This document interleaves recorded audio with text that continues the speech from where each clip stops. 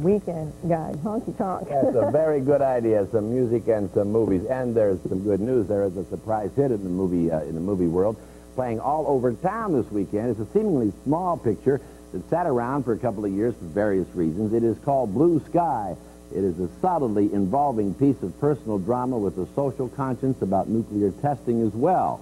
The heart of Blue Sky is a volatile marriage between Jessica Lange as a flamboyantly moody wife and mother and Tommy Lee Jones as an Army officer monitoring nuclear tests during the Cold War.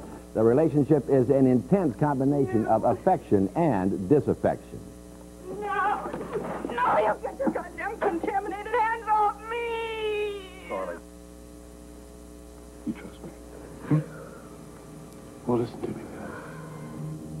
You have nothing to be afraid of.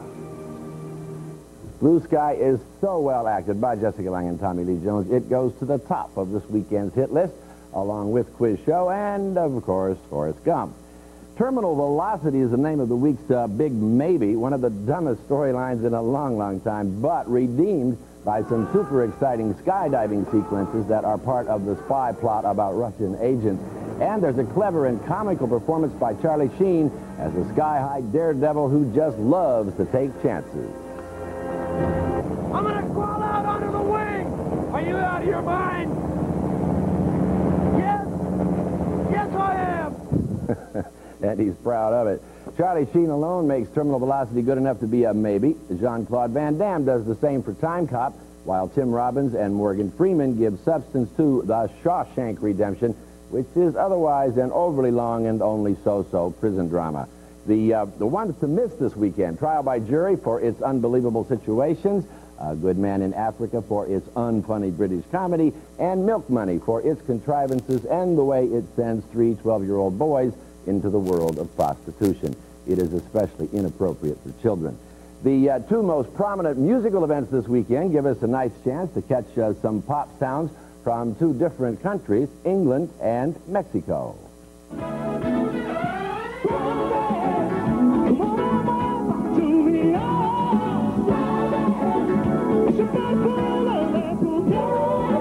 Mexico's Luis Miguel, currently the #1 star on the Latin charts everywhere, will be singing his heart out all weekend long, beginning tonight at the Universal Amphitheater.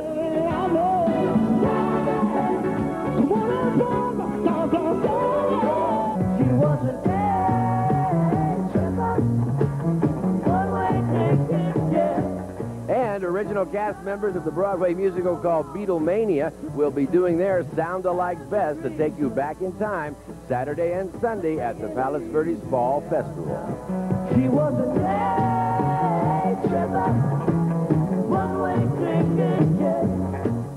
that takes you back, doesn't it? Now, the really big news about this British bash in Palos Verdes is, guess what? It's free of charge.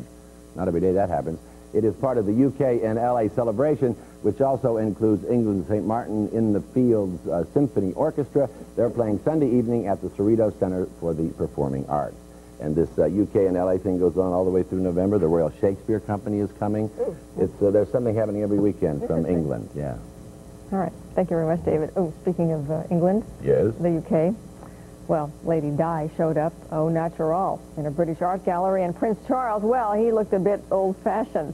A British artist shows Charles as a smug Henry VIII, and he puts Diana in profile with her head getting cut off. But a second painting is what really has everybody talking. It shows a nude lady, Di, as a huntress beckoning to the Archbishop of Canterbury. Anna, you see, I think I'm supporting her. Charles, I'm kind of worried about. I'm sure he's a great guy. Well, the artist says that these paintings are a tribute. Charles' country home, by the way, is just down the road a bit. I doubt if he'll be doing a drop-by. Perhaps a spot of tea. he might show up to see that. Well, if you drop by your local supermarket, you just might see the chairman of the board. I want to be a part of it. New York, New York. Still ahead, where old Blue Eyes is making a surprise appearance of sorts. However, first, the troubleshooter, Judd McIlvain, shows you what to watch out for if you're getting any work done on your home. The Passport LX has a 175 horsepower V6 engine, on-demand four-wheel drive, a winter switch for better traction from a standing start. Oh, and one other unique feature. It's from Honda. Introducing the Honda 94 clearance lease. Just $299 a month for 30 months. Timing is everything at your Honda.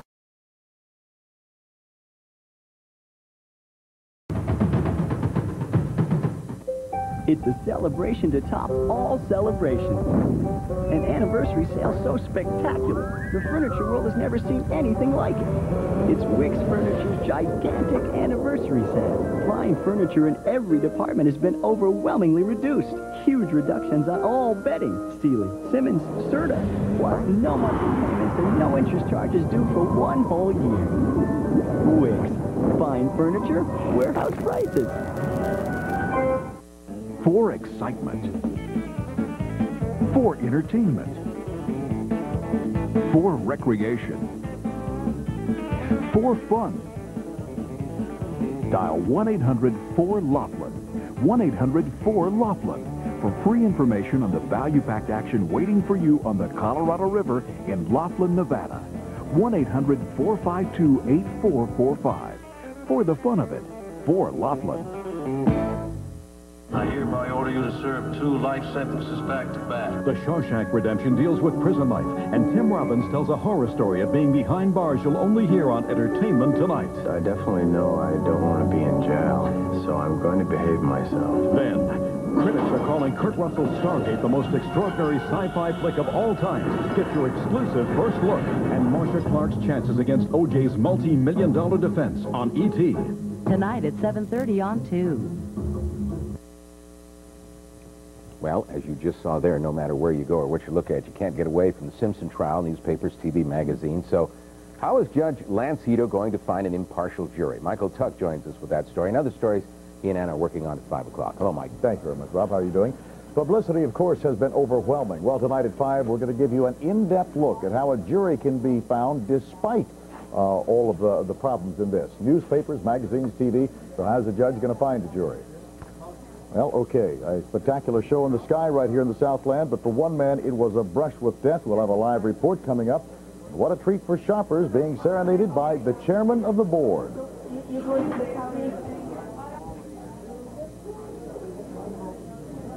Tell you the truth, folks, I don't know what that was all about.